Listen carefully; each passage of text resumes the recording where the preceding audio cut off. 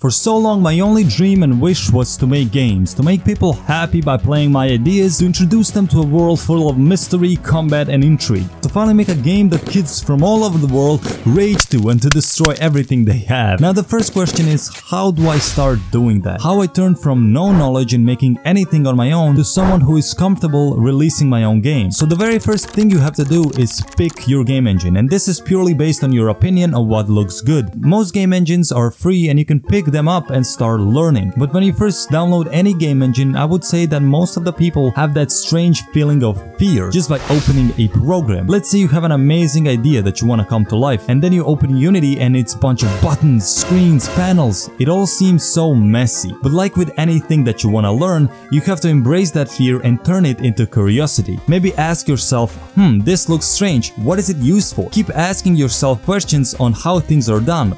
Let's say you want to add animations. Well, go on the internet and try to find a tutorial on making a certain animation. And then don't just follow the tutorial, actually try creating something that the tutorial didn't show, or use it in a different way. For example, if the tutorial showed how to make a character movement animations, you try to make attack animations. So when I started, I went to Google and started searching, watching videos, trying to better understand how game making world works. From random forums to YouTube videos, I was looking as hard as possible to be inspired to learn what it takes to finally have that game of my own. But I quickly discovered that making games is not as easy as I originally thought. I found that to make good video games, you need to know something called programming. For me at the time, it seemed like writing something that wasn't even understandable needed several years at the university. Now I tried to make games with as little programming as possible, and that's when I made my very first game. It was a platformer. You're a ball that needs to reach the end of the level to continue. But as I put countless of hours into making this very odd looking game, I quickly understood that this isn't it.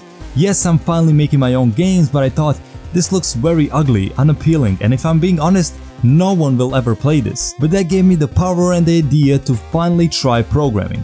It motivated me to try as hard as possible to learn as much as I can, so I studied for days, learning very simple stuff like what are variables, functions, interfaces, how to write a loop, a switch and so on, how to add a physics to an object in Unity. I was trying my hardest for this, but I just wasn't getting it. It was too difficult. It was hard. A lot of things just didn't make any sense, like what the hell is an I enumerator? I was struggling, trying to do one thing that I always wanted.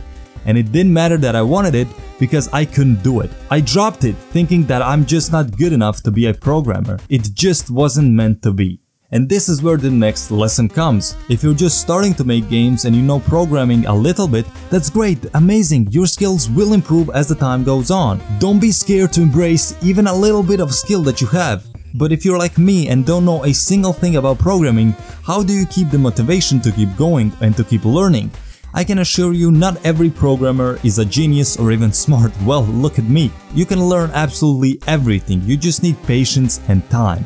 If you have a wish and a passion to create games, you will persevere and continue learning. But with game development, it's even more fun to learn. Let's say you want to know how to move a ball on a surface. Okay, first we need a ball. Well, how do we make a ball? Okay, now that I know how to make a ball, I know how to make a floor as well. Okay, wait, this ball is in the air and doesn't have any physics.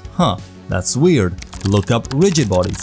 Okay, your ball now has gravity, which now means it has physics. Wait, your ball falls right through the ground. Why is that? Well, look up colliders. Okay, moving the ball. Use the physics your object is now attached to, and we can finally move the ball on a surface. This is a very simple example, but it works even on more complex systems that you're making. You go step by step trying to figure out how to do the thing you want. While you're doing this process, I would recommend keeping a document on how you did certain things, just in case if you ever need a reminder. And writing that process yourself would actually make you learn better. After a year and a half, I decided that I did leave things way too early. So out of boredom, I realized that I'm not a quitter and I can actually do this. So I started getting more knowledge from everywhere. I bought books, watched tutorials, I took some courses on Udemy. I started several of my own projects, trying to create anything from puzzle games to RPGs to pixel art top-downs to parkour games to fighting games. I have tried everything. To be good at something, you need to give it your all. So I did. I have managed to create every game that I had wished for at the start of my journey.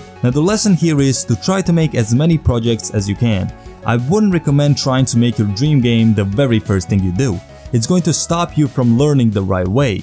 My tip is, if you want to learn game development, try making a different project for a different system. And what do I mean by that? Well, let's say your dream game is some sci-fi shooter where you have a bunch of loot and shops and ships. Start by making a project where you go on the internet and try to learn how to make a first-person controller. Once you have that, try adding a single gun to it, and maybe adding an impact effect, muzzle flash, and so on. When you make that, you will kinda know how to go about making a character controller for FPS games. But following that tutorial, that test project will probably be full of badly named scripts and game objects that you don't know the full use for. Now when you're creating your dream game, you already have more knowledge on making that. So it will be cleaner, better, and more efficient. Even if you have to watch that tutorial again, there will be more understanding on how things work. And if you want to make shops for the game, for example, make a different project where you go on and try to make a shop thing work. Watch tutorials again, make some scrappy looking no textured shop. It is about the functionality, not the looks in this case. You will take care of the looks in a different project. The main goal is to learn. For example, that's what I did when I wanted to learn animations the best I could. I had multiple projects where I tested everything Unity's animator had to give, and it helped me create animations for my very own game, and even more so for the boxing game that I wanted to make. It improved my skills because those projects were all dummy projects made just to learn. I had an RPG project that I used to learn, which you will probably know if you watched my videos, in which I made an AI controller that can attack you, chase you, and patrol you. I even made a tutorial for it. But looking back at it, it wasn't that great. I made a version 2 recently of that script for my zombie game, and now zombies are way cooler than ever. The animations are seamless, and now you can say that I learned. So don't be afraid to start a project just for learning. If you're just starting, there's a plenty of cool stuff you can first go through before starting your dream game. Trust me, that dream game of yours is worth the wait. Now what about losing motivation? You're creating your dream game and you just feel like crap. The game doesn't feel interesting anymore and you've tested your own game so many times that you lost all the fun you think you had. And that's where other people can help.